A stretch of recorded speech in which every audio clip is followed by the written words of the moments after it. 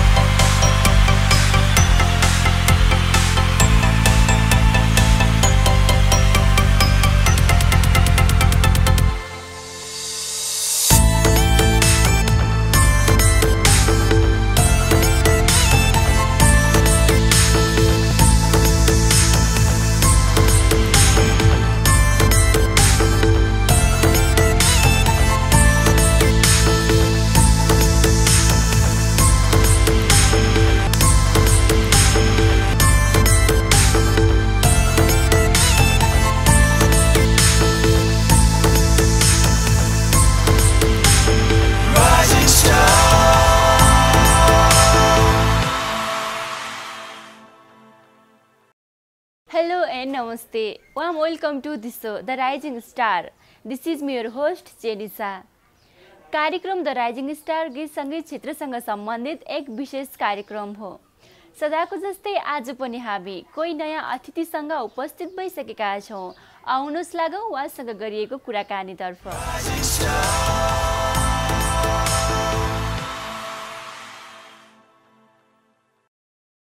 छोड्न सकिन साथ तिम्रो माया पाएपछि, तोड्न चाहिन बाचाहरू कसम खाएपछि, कसम खाएपछि, कसम खाएपछि,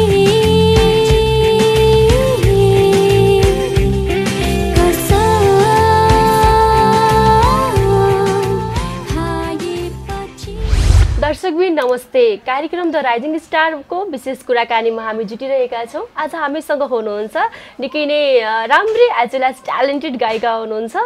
पक्कै पनि यहाँलाई क्युरियोसिटी हुनसक्छ आज हामीसँग को हुनुहुन्छ भनेर। मैले भन्दा पनि उहाँको इन्ट्रोडक्सन उहाँबाटै सुरु गर्न चाहेँ। यहाँलाई स्वागत छ र तपाईँ आफ्नो इन्ट्रोडक्सन दर्शकहरूलाई दिनुहोस्। हजुर नमस्ते, म गायिका अप्सरा घिमिरे।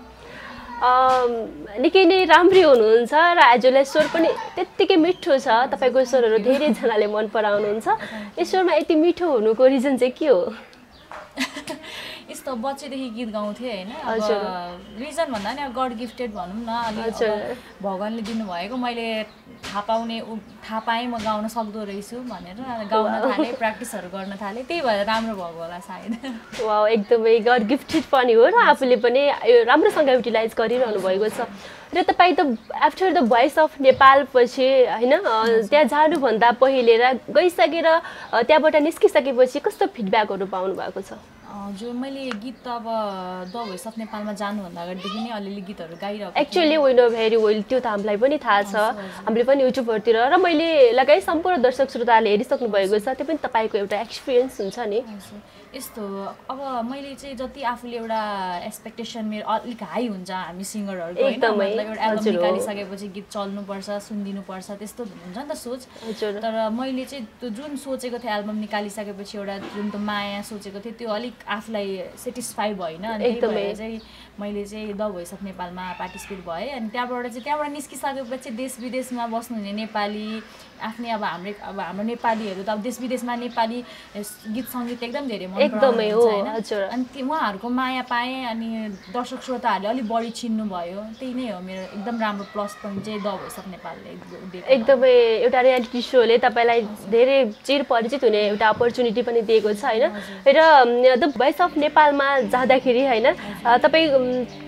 तपाईँ आफ्नो खुसीले होइन म यहाँ जानुपर्छ मलाई एल्बमले मात्रै या मैले गाएको गीतले मात्रै पुगेन म सेटिस्फाई भएन भनेर तपाईँको आफ्नो सोच आयो कि अथवा तपाईँलाई कसरी इन्सपायर गर्यो होइन तिमी त जानै पर्छ यहाँ रियालिटी सोमा गएपछि केही न केही हुन्छ तिमी केही न केही अचिभ गर्छौ कसैले सजेसन दियो त्यस्तो मलाई मिडियाकै साथीहरूले पनि जाऊ तिम्रो आवाज एकदम राम्रो छ भनेर भन्नुभयो होइन त्यही भएर म गएको जे सबैजनाको सपोर्ट छ मलाई आफ्नो फ्यामिलीदेखि लिएर होइन साथीभाइ अनि मिडिया सपोर्ट सबैले सपोर्ट गरेको भएकोले चाहिँ गएको म द भोइस अफ नेपालमा ओके अलिकति क्युरियोसिटी पनि भइसक्यो द भोइस अफ नेपालमा गइसकेपछि यहाँले कुन गीत गाउनुभयो कसरी सिलेक्टेड हुनुभयो होइन र कसरी आउट हुनुभयो अलिकति दर्शक श्रोताहरू हुन त तपाईँको इन्टरभ्युजहरू यहाँभन्दा अघि पनि धेरै आइसकेको छ होइन र पनि कहीँ न कहीँ छुटेको त हुनसक्छ अभियसली उहाँले पनि जान्ने अलिकति इच्छुक हुनुहुन्छ होला र तपाईँ भोइस अफ नेपालमा गएर कुन गीत गाएर सिलेक्टेड हुनुभयो र पछाडि तपाईँको कसरी त्यो यात्रा सीमित भयो अलिकति भनिदिनुहोस् न मेरो चाहिँ डिजिटल अडिसन हुन्छ हाम्रो सुरुमा त्यसमा चाहिँ मैले मुभीको गीत गाएको थिएँ हजारौँ फुलबाट ए मन भन्ने होइन त्यसपछि अर्को ब्लाइन्ड अडिसनमा चाहिँ तिमी आयो बाहिर आयो भन्ने गाएको थिएँ श्रेया घोषालको अनि त्यसपछि ब्याटल राउन्डमा चाहिँ रेली माई गीत गाएको थिएँ त्यो गाएर त्यो ब्याटल राउन्डबाट चाहिँ आउट भएको म कस्तो फिल गर्नुभयो आउट हुँदाखेरि अफकोर्स एकदम नराम्रो फिल त भइ नै हाल्छ होइन नराम्रो लागेको थियो तर अब एउटा राम्रो एक्सपिरियन्स पनि भयो होइन द भोइस अफ नेपालले चाहिँ एउटा राम्रो एक्सपिरियन्स पनि दियो अनि मलाई स्टेजमा उभिएर गाउने एउटा हुन्छ अनि कन्फिडेन्ट लेभल पनि बिल्डअप भयो होइन त्यही भएर जस राम्रो भयो जस राम्रो फिल एउटा राम्रो अनुभव चाहिँ भयो भनौँ न त्यहाँ गएर एकदमै त्यहाँ गइसकेपछि आफू कसरी प्रेजेन्ट हुने होइन आफ्नो कला कसरी सो गर्ने र आफू कसरी कन्फिडेन्ट हुने त्यो पनि अलि तपाईँले एचिभ गर्नुभयो अभियसली र यति बेला भने हामी कुरा यति मिठो स्वर्गधनी हाम्रो द राइजिङ स्टारमा आएको टाइममा कुरा गरिरहँदा अलिकति दर्शक श्रोतालाई बोर पनि हुनसक्छ तपाईँकै आवाजमा या तपाईँले गाएको अथवा अरू कसैले गाएको गीत अलिकति गाएर सुनाइदिनुहोस् न हजुर म मेरो एल्बमको गीत अलिकति गाएर सुनाउन चाहन्छु जुन चाहिँ मैले फर्स्ट एल्बम मेरो मनसुन एल्बममा रहेको कसम खाएपछि बोल्नु के अरे कान्तिपुर एफएममा हटसट पनि पर्न सफल भएको थियो त्यो गीत चाहिँ जस राम्रै मलाई राम्रै गरेको थियो त्यो अलिकति गुनगुनाउन चाहन्छु एकदमै ओके छोड्न सकिन साथ तिम्रो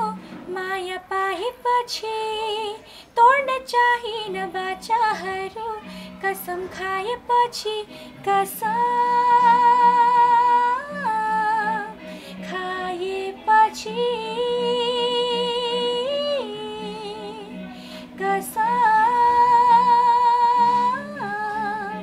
खाएपछि थ्याङ्क यू एकदमै मिठो स्वर छ हजुरको म त भोइस अफ नेपाल हेर्दै पनि एकदमै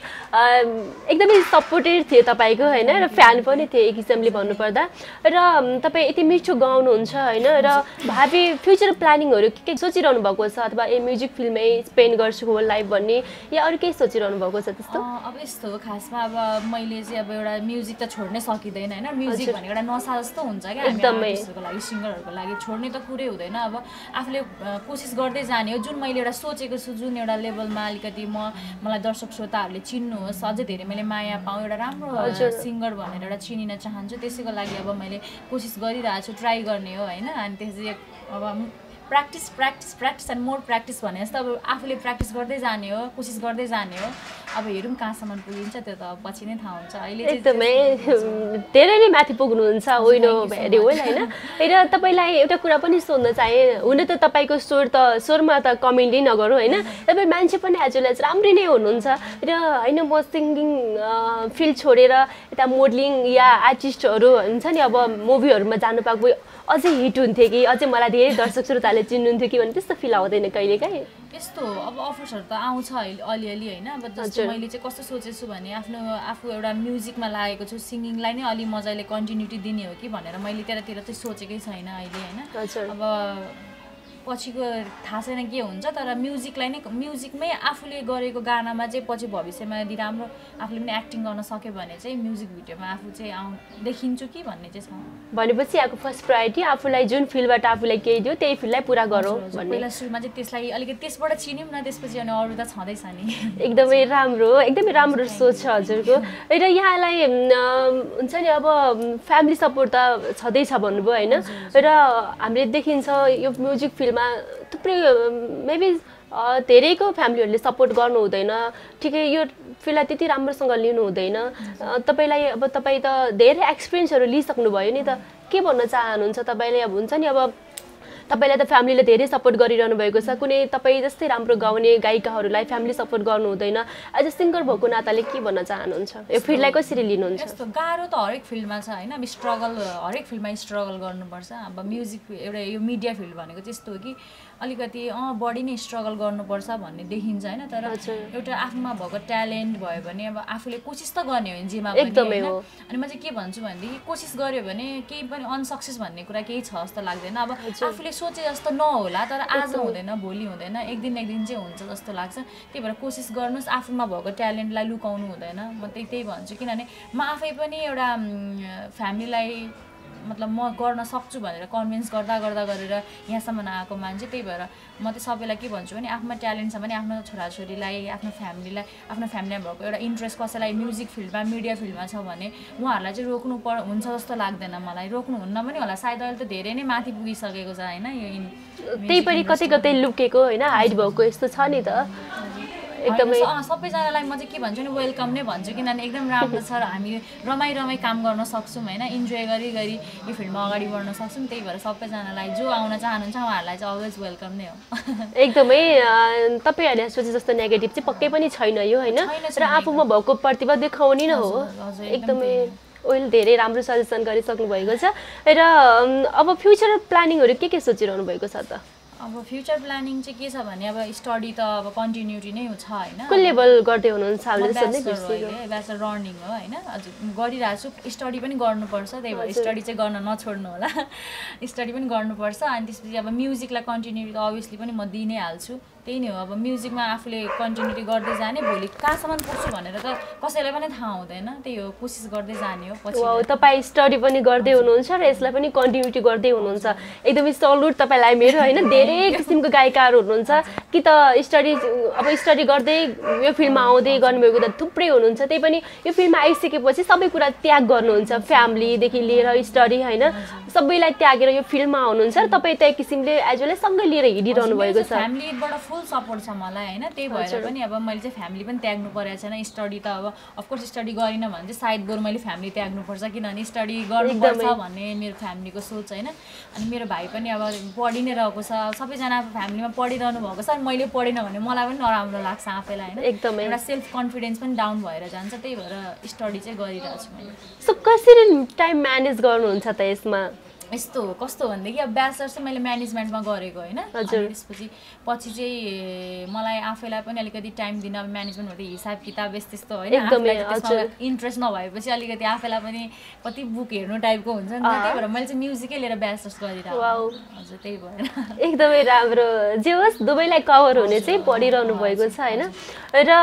तपाईको रिसेन्टली प्रोजेक्टहरु के छ अब हजुर अब मैले चाहिँ अब रिसेन्टली एउटा मुभीहरुमा त गाइ नै रहेको छु हैन अफरहरु आयो भने गाइ नै रहेको हुन्छु तर अब अहिले एउटा सिंगल ट्र्याक ल्याउने कोसिसमा अब गीतहरु अब संगीतकारहरुसँग भेटघाट त्यही गरिरहेको छु अब राम्रो गीत प्रोजेक्ट पाउने बित्तिकै सायद चाँडै नै गीतहरु सुन्न पाउनुहुन्छ होला एकदमै हामी त एकदमै पर्खाइमै रहने छौं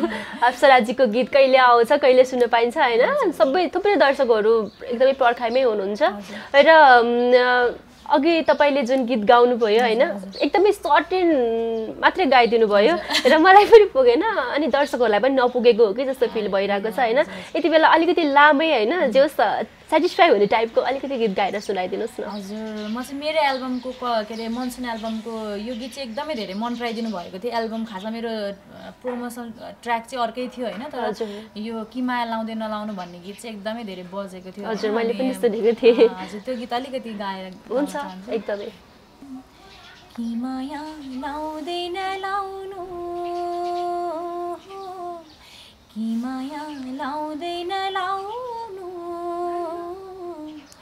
लाएपछि जुनीभरि माया नमर्नु के कसम खाँदैन खानु के कसम खाँदैन खानु खाएपछि मर्नु बरु बोली नफेर्नु खाएपछि मर्नु बरु बोली नफेर्नु कुर्न कति गाह्रो हुन्छ कुराउनेलाई के थाहा र भुल्न कति साह्रो हुन्छ बिर्सनेलाई के थाहा र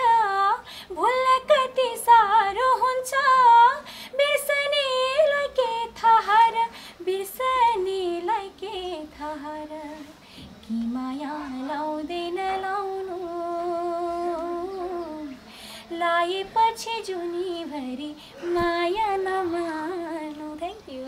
एकदमै थ्याङ्क यू सो मच। यति मिठो गाइदिनु भयो यता ऊ स्वीकार गरेर होइन बल्ल सेटिस्फाई भयो जस्तो हो कि जस्तो लाग्यो मलाई। मैले स्पाई मात्रै गाएको थिएँ कि अहिले। हजुर एकदमै सर्टेन मात्रै गाइदिनु भयो ला यति नै हो कि जस्तो फिल भयो कि मलाई चाहिँ। सो फेरि गाउन अनुरोध गरेँ र यो फिल्डसम्म आउँदा तपाईँले कतिको स्ट्रगल गर्नुभयो या इजिली आउनुभयो? कसरी परिभाषा गर्न चाहनुहुन्छ हजुरले? स्ट्रगल त हेर्नुहोस् कति गरियो भन्ने त आफूलाई मात्रै थाहा छ होइन। स्ट्रगल त धेरै गर्नुपर्छ, तर मलाई चाहिँ जहाँसम्म लाग्छ स्ट्रगल हाम्रो फिल्डमा चाहिँ अलिकति बढी देखिन्छ क्या। अब उसले ऊ गएको यत्रो टाइम भइसक्यो, अब चाहिँ गीतहरू गाइरहेछ तर चलिरह हुँदैन नि त, किनभने अब हामीभन्दा पछाडिबाट आउने सिङ्गरहरूको पनि कुनै गीत क्लिक भइदिन्छ होइन। अनि हामी चाहिँ कति वर्षदेखि स्ट्रगल गरिरहेको मान्छेहरूको हुँदैन। तर त्यो भयो भन्नेमा चाहिँ मैले चाहिँ के अरे गाउनै नसकेर त्यो होइन, किनभनेदेखि त्यो एउटा क्लिक हुनलाई अलिकति टाइम त लागि नै हाल्छ। हजुर वेट गर्न सक्नुपर्छ, डेफिनेटली एकचोटि चाहिँ टाइम आउँछ जस्तो लाग्छ। त्यही भएर स्ट्रगल त अफकोर्स गर्नुपर्छ। अब एउटा केटी मान्छे होइन अब एकदम कुद्नुपर्ने, जहाँ पनि अब मेरो फ्यामिलीमा अब मेरो यहाँनिर बाबा मम्मी बसेर मलाई अब यो गर त्यो गर भन्ने मेरो फ्यामिलीलाई त्यति नलेज पनि थिएन, अनि मेरो यो फिल्डको कोही पनि हुनुहुन्न होइन। त्यही भएर चाहिँ अनि आफैले गर्नुपर्ने भएकोले मान्छे चिन्न नै धेरै टाइम लाग्यो सुरुमा त होइन। त्यसपछि चाहिँ अब कसरी चाहिँ अगाडि बढ्ने त भनेर अब जस बढ्दै जाँदाखेरि चाहिँ जस थाहा भयो मान्छे चिने, अनि त्यसपछि यो फिल्ड के रहेछ त भन्ने कुरा बुझ्दै जाँदाखेरि चाहिँ अनि यहाँसम्म आइपुग्यो। त्यही भएर स्ट्रगल त धेरै नै गरेँ भनौँ न। अब स्ट्रगल त अहिले पनि स्ट्रगलमै छु होइन। स्ट्रगल अहिले पनि निरन्तर चलि नै रहेको छ, तर यहाँसम्म आइपुग्नको लागि त्यति बेलाको स्ट्रगल र अहिलेको स्ट्रगलमा चाहिँ अलिकति डिफ्रेन्ट छ। अहिले चाहिँ अलिक इजी भएको छ, किनभने मलाई दर्शक श्रोताहरूको माया पाएको छु, मैले मिडिया हजुरहरूको माया पाएको छु। अनि त्यही भएर अहिले चाहिँ इजी भएको छ। अप्सरा घिमिरे भनेर एउटा नाम चाहिँ लेखाउन अलिकति सफल भएको छु, त्यति मात्रै हो। नभए त स्ट्रगल चाहिँ अहिले पनि गरिरहनु परेको छ। भनेपछि तपाईँ द भोइस अफ नेपाल भन्दा अघि नै पनि थुप्रै गीत गाइसक्नु भएको थियो र अलिकति तपाईँ यो फिल्ममा पनि अप्सरा घिमिरे छ भनेर क्लिक त भइसक्नु भएको थियो होइन। र तपाईँले द भोइस अफ नेपालले कति धेरै आफ्नो इन्ट्रोडक्सन अलिकति इन्क्रिज गरिदियो जस्तो लाग्छ? यस्तो अब अप्सरा घिमिरे भनेर मान्छेले अब गीत सर्च गरेर हेर्ने त्यस्तो, किनभने हाम्रो नेपालमा यति धेरै राम्रो राम्रो आर्टिस्टहरू हुनुहुन्छ होइन, उहाँहरूको गीतहरू चलिरहेको छ, उहाँहरू जसको गीत चल्यो त्यसैलाई फलो गर्ने एकदमै हो। अब त्यही हो। अनि अब जस्तै द भोइस अफ नेपालमा चाहिँ अब रियालिटी चाहिँ एकदम राम्रो प्लेटफर्म होइन, इन्टरनेसनल एउटा भनौँ न एउटा इन्टरनेसनल फ्रेन्चाइज हो नि त द भोइस अफ नेपाल त। अनि त्यसले गर्दाखेरि चाहिँ इङ्ग्लिस गीत सुन्ने, आधुनिक गीत सुन्ने, पप गीत सुन्ने सबैजनाले द भोइस अफ नेपाललाई फलो गर्नुभएको छ जहाँसम्म मलाई लाग्छ होइन। अनि त्यसपछि अप्सरा घिमिरे भनेको को हो त भन्ने कुरा चाहिँ एउटा मतलब चिनाउने क्युरियोसिटीको विषय सब्जेक्ट भयो। अनि मान्छेहरूले सर्च गर्नुहुन्छ, हेर्नुहुन्छ, फलो गर्नुभयो। मेरो फेसबुकमा फलोवर्स बढे, इन्स्टाग्राममा फलोवर्सहरू बढ्नुभयो होइन। अनि त्यसरी नै जस्तो मलाई प्लस पोइन्ट भनेको देश विदेशबाट मेसेज आउने, कल आउने होइन, त्यो भयो। जस तपाईँको आवाज राम्रो छ, अब म आउट हुँदाखेरि पनि मलाई सपोर्ट गर्ने मान्छेहरूले तपाईँ कोसिस गर्नु राम्रो हुन्छ भन्नेहरू पाएँ मैले। एकदम त्यही कुराहरूले चाहिँ प्लस पोइन्ट भयो भनौँ न, एउटा पोजिटिभ एनर्जी थपिदिनु भएको छ मलाई चाहिँ। एकदमै कुनै गेममा कम्पिटिट गरिसकेपछि हार जित अभियसली हुन्छ। र तपाईँ हारेर पनि कति हाइट भएर बस्नु परेन त्यति बेला होइन, झन् धेरै मिडियाको सपोर्ट पाउनुभयो, झन् धेरै आफ्नो इन्ट्रोडक्सन अलिकति इन्क्रिज गराउनु भयो। र तपाईँलाई यस्तो मेरो मात्रै क्युरियोसिटी हो र धेरै दर्शकहरूको पनि क्युरियोसिटी हुनसक्छ, अप्सरा Ghimire the voice of Nepal छोडेर नेपाल आइडलतिर गएको भए राम्रो गर्थ्यो कि, यस्तो फिडब्याकहरू छैन कतैबाट? हजुर त्यो पनि मलाई धेरैले भन्नुभयो होइन, द भोइस अफ नेपालमा भन्दा नेपाल आइडलमा जानुभएको भए तपाईँ राम्रो हुन्थ्यो त्यस्तो भन्नेहरू पनि पाएँ मैले। तर अब यस्तो हो, मैले सुरुमा सोचेको चाहिँ द नेपाल आइडल थियो पहिला, द भोइस अफ नेपाल नजाँदाखेरि अब नेक्स्ट टाइम रियालिटी सोमा जानु भन्दाखेरि चाहिँ नेपाल आइडल त्यतिखेर सिजन 2 आउन आँटेको थियो। अनि मैले भनेर सोची चाहिँ रहेको थिएँ, तर एक्कासी द भोइस अफ नेपाल आइदियो क्या। अनि त्यसमा चाहिँ मलाई कस्तो फिल भयो भने म नेपाल आइडल भन्दा द भोइस अफ नेपालमा पो जाऊँ कि भन्ने भयो। मैले त नेपाल आइडलतिर ट्राई नै गरिनँ क्या। द भोइस अफ नेपालमा गएँ, त्यसपछि सेलेक्ट भएँ, त्यहाँबाट एउटा राम्रो पोजिटिभ कमेन्टहरू पाएँ मैले सबैजनाबाट। अनि त्यही भएर त्यसमा मात्रै ट्राई गरेको, तर भन्नेहरू धेरै हुनुहुन्थ्यो मलाई नेपाल आइडलमा जानुभएको भए चाहिँ अझ राम्रो हुन्थ्यो कि भन्नेहरू त हुनुहुन्थ्यो। तपाईँको चाहिँ फिल के थियो, के छ स्टिल नेपाल आइडलमा गएको हुन्थ्यो कि त्यस्तो सोचिरहनु भएन अहिलेसम्म? त्यस्तो नेगेटिभ कुराहरू सोच्न थाल्यो भने त मान्छे अलिकति त्यो त अभियसली हो होइन, तर आफ्नो अब मनमा रहेको कुरा हुन्छ नि त, आफूले गर्न बाँकी रहेको कुराहरू सोचे मतलब अब नेक्स्ट टाइम भयो भने चाहिँ सायद अब मैले I will try भन्ने चाहिँ भयो। तर मैले म त अब किन द भोइस अफ नेपालले मलाई यति राम्रो कुरा दिएको छ कि अब मैले द भोइस अफ नेपाल नराम्रो त्यसले गर्दा म आउट भएँ भन्न मैले मिल्दैन। हजुर त्यो त मिल्दैन। अनि मलाई द भोइस अफ नेपालले चाहिँ एउटा नाम दियो, पहिचान दियो। मैले त्यहाँ गएर अलिकति बढी कमाउँथेँ कि अलिकति अगाडिसम्म गएर अलिकति बढी कमाउँथेँ होला, नभए अब यस्तो भोलि के हुन्छ भन्ने कुरा सोचेर आफूले कदम उठाउने नै होइन क्या। मैले द भोइस अफ नेपालमा मैले त्यही दिन ब्याटलबाटै आउट हुन्छु भनेर त गएको थिइनँ नि त, अलिकति अगाडिसम्म पनि जान सक्छु भनेर गएको हो। त्यही भएर चाहिँ मैले त्यस्तो खालको दिमागमा सोचै आएको छैन मेरो चाहिँ, हुन्छ नि एकदमै जे भयो राम्रै भयो होइन, फ्युचर राम्रैको लागि हुन्छ लाग्छ। र एकदमै मैले कति ठाउँबाट पनि सुनेको थिएँ होइन, हुन त तपाईँको स्वर नराम्रो छ ठिकै भन्न खोजेको होइन, एकदमै धेरै राम्रो छ। र तपाईँ जस्तै एकदमै राम्रो स्वर हुने गायिकाहरू हुनुहुन्छ नि, उहाँले अलिकति इकोनोमिकल्ली अप्ठ्यारोको कारण हुन्छ नि, म पनि द भोइस अफ नेपालमा जाने थिएँ, यहाँनिर यति धेरै लगानी गर्नुपर्छ अरे होइन, धेरै पैसाहरू स्पेन्ड गर्नुपर्छ अरे भन्ने जस्तो कुराहरू सुनेको थिएँ। अलिकति खुलाइदिनुहोस् न, नेक्स्ट टाइमको लागि काम लागिहाल्छ कि। द भोइस अफ नेपालमा के पैसा भन्नाले कस्तो मैले बुझिनँ भने मतलब अब त्यहाँ जानको लागि पैसा चाहिन्छ होइन, 1 रुपियाँ पनि चाहिँदैन होइन, 1 रुपियाँ पनि चाहिँदैन पैसा चाहिँ, त्यो एउटा आफ्नो ट्यालेन्टै हो। मलाई एउटा कुरा हो, मान्छेलाई अलिकति कति मान्छेहरूको आफ्नो अब कति कन्फिडेन्ट लेभल अब आउट भएपछि डाउन हुन्छ, त्यो उहाँहरूको सोच छ भने चाहिँ मलाई त्यो थाहा भएन। तर मैले चाहिँ डाउन भएको छैन, झन् मैले केही गर्नुपर्छ भन्ने भयो। तर पैसा त 1 रुपियाँ पनि खर्च गर्नु पर्दैन, किनभने त्यो रियालिटी सो हो। त्यहाँ भित्री कुरा त अब मलाई पनि थाहा छैन, हेर्नुहोस् होइन, मैले चाहिँ अब 1 रुपियाँ पनि खर्च गरेको थिइनँ होइन त्यहाँसम्म पुग्नको लागि। मलाई द भोइस अफ नेपाल एउटा राम्रो रियालिटी सो हो, अनि मलाई जहाँसम्म लाग्छ त्यस्तो पैसा दिएर त्यस्तो गरेर चाहिँ द भोइस अफ नेपालले या कुनै रियालिटी सोले त्यस्तो गरेको छ र, किन आफै म गइसकेको छु नि त, मैले त्यो चाहिँ देखिनँ कहिले पनि। एक्चुअली मलाई पनि आई डोन्ट नो, मलाई पनि थाहा छैन त्यो त होइन, तर थुप्रैको यो मुखबाट सुनेको कि नेपाल आइडलमा चाहिँ मैले पनि भन्छु कसैलाई तिम्रो स्वर त राम्रो छ नि नेपाल आइडलमा जाऊ न भन्दाखेरि होइन यहाँ त यति धेरै पैसाहरू स्पेन्ड गर्नुपर्छ अरे, बोरो होइन राम्रोलाई होइन हाम्रोलाई मान्छेले सपोर्ट गर्छ त्यो कुरा म विश्वास गर्न सक्छु। तर पैसाको कुरामा चाहिँ आई डोन्ट नो, त्यो यस्तो अब कतिजना अब इन्डस्ट्रीकै मान्छे जब एउटा म एउटा सिङ्गर होइन, मैले अलरेडी अगाडि एल्बम निकालेको थिएँ, तर त्यहाँनिर जो जज हुनुहुन्थ्यो उहाँहरू कसैलाई पनि मैले पर्सनली चिनेको थिइनँ क्या, किनभने म एउटा स्ट्रगलिङ सिङ्गर, उहाँहरू भनेको एउटा नेपालको हस्तीहरू होइन। मैले उहाँहरूलाई त्यहाँसम्म गएर भेट्ने मौका पाएको पनि थिइनँ, त्यहीँ गएर मैले उहाँहरूलाई मजाले चिनेको होइन। अब भोलि गएर मैले एउटा अब जस्तै म भोलि एउटा उहाँहरूले मलाई चिनेको थियो र म अलिक अगाडिसम्म गएको भएदेखि चाहिँ बरु मान्छेले बरु शङ्का गर्न सकिन्थ्यो। अप्सरा घिमिरे चाहिँ पहिले सिङ्गर थियो, लिङ्क थियो होला, अगाडि पुग्यो, एकदमै हो त्यस्तो त्यस्तो भन्न सोच्न सक्ने मान्छेको त सोच त हो नि होइन। त्यही भएर मलाई त्यस्तो चाहिँ अहिलेसम्म थाहा छैन, बरु राम्रोलाई भन्दा हाम्रोलाई सपोर्ट गरेको त्यो भयो भने चाहिँ मलाई थाहा छैन। तर पैसा चाहिँ हुँदैन, पैसाले चाहिँ त्यो द भोइस अफ नेपालमा पैसा, नेपाल आइडलमा पैसा तिरेर म अगाडि बढ्छु त्यो चाहिँ कहिले पनि हुँदैन। एकदमै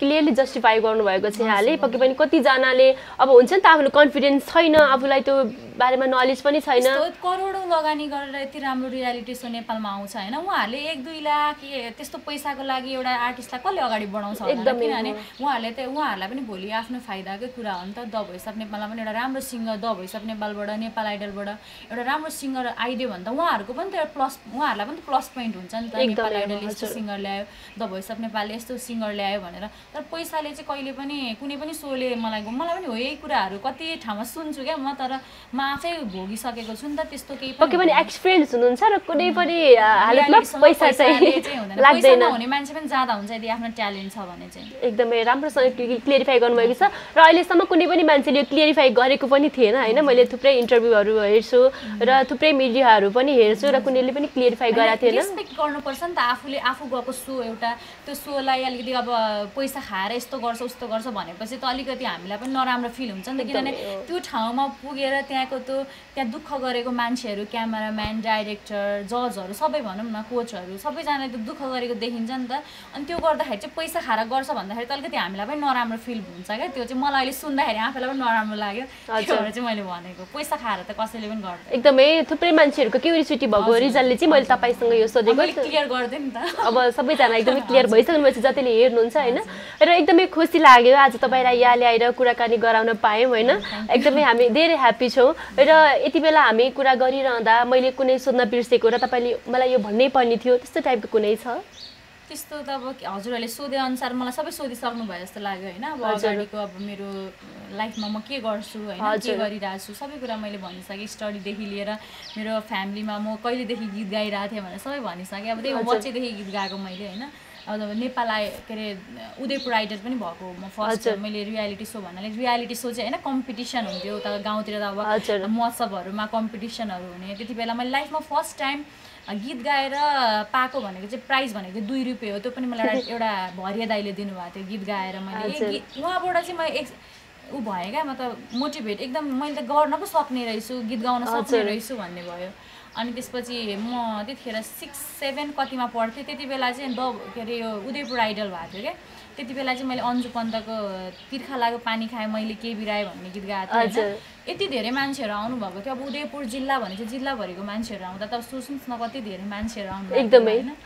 अनि मैले गीत गाएर म फर्स्ट हुँदाखेरि म आफै पनि छक्क परेको थिएँ क्या म त्यति राम्रो गाउन सक्दो रहेछु भनेर अनि त्यसपछि चाहिँ अनि मैले काठमाडौँ आएको खासमा चाहिँ मलाई गाउन सक्दो रहेछु भन्ने फिल भयो अनि आएर यहाँ प्र्याक्टिसहरू गर्न थालेँ त्यही हो रियाजहरू गर्न थालेँ त्यसरी नै अगाडि बढेको म चाहिँ र अन्त्यमा दर्शक श्रोताहरूलाई के भन्न चाहनुहुन्छ सबैभन्दा सुरुमा चाहिँ म के भन्छु रियालिटी सोमा चाहिँ पैसा त्यस्तो तिरेर चाहिँ केही पनि हुँदैन होइन तपाईँहरू कति यदि इन्ट्रेस्टेड हुनुहुन्छ मलाई रियालिटी सोबाट पनि अगाडि बढ्नु छ भनेर अब कतिजनाको त इच्छा छ होला नि त एकदमै मैले त्यही कारण भनेको थुप्रै जनाको इच्छा छ स्वर पनि एज वेल एज मिठो छ होइन र उहाँले त्यहीमा अल्झिरहनु भएको छ कि होइन त्यहाँ त पैसा लाग्छ यति स्पेन्ड गर्नुपर्छ त्यसमा मात्रै अल्झिरहनु भएको छ इकोनोमिकली लो भएको मान्छेहरू त्यस्तो त हुँदै होइन त्यस्तो पैसा खाने अनि अब अहिले त्यस्तो राम्रो हाम्रोलाई पनि सपोर्ट गर्ने चलन गइसक्यो क्या अब चाहिँ राम्रो राम्रो जजहरू राम्रो राम्रो कोचहरू आइसक्नु भएको छ जसले चाहिँ एउटा ट्यालेन्ट मात्रै हेर्नुहुन्छ होइन त्यही भएर ट्यालेन्ट हुनुहुन्छ भने चाहिँ त्यो एउटा भ्रम मात्रै हो प्लिज तपाईँहरू जान सक्नुहुन्छ किनभने अहिले यति राम्रो राम्रो प्लेटफर्म नेपालमा आइसकेको छ कि कुनै पनि राम्रो आर्टिस्टले चाहिँ मर्नुपर्छ जस्तो लाग्दैन क्या त्यो हुन्छ नि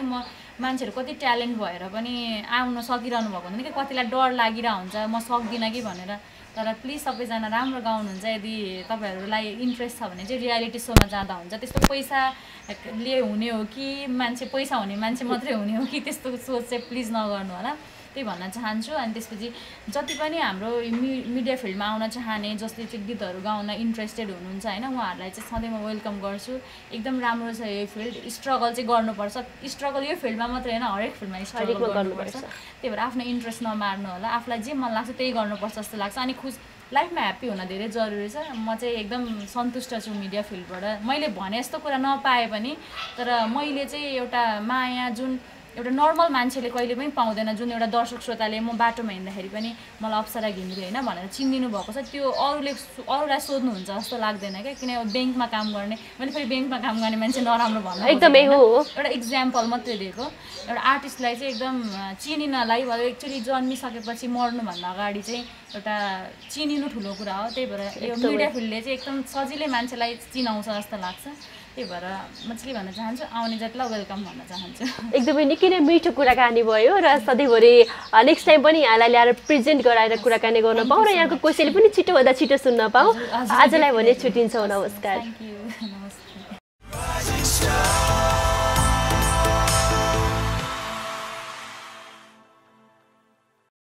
hope you enjoy this so यहाँहरूलाई कार्यक्रम कस्तो लाग्यो कार्यक्रम सम्बन्धी कुनै सल्लाह सुझाव दिन चाहनुहुन्छ भने युट्युबमा लाइक एन्ड सब्सक्राइब गरी कमेन्ट दिन सक्नुहुनेछ हवस् त आजको लागि कार्यक्रमबाट म लगायत सम्पूर्ण द राइजिङ स्टार युनिटलाई बिदा दिनुहोस् नमस्कार have a wonderful time go ahead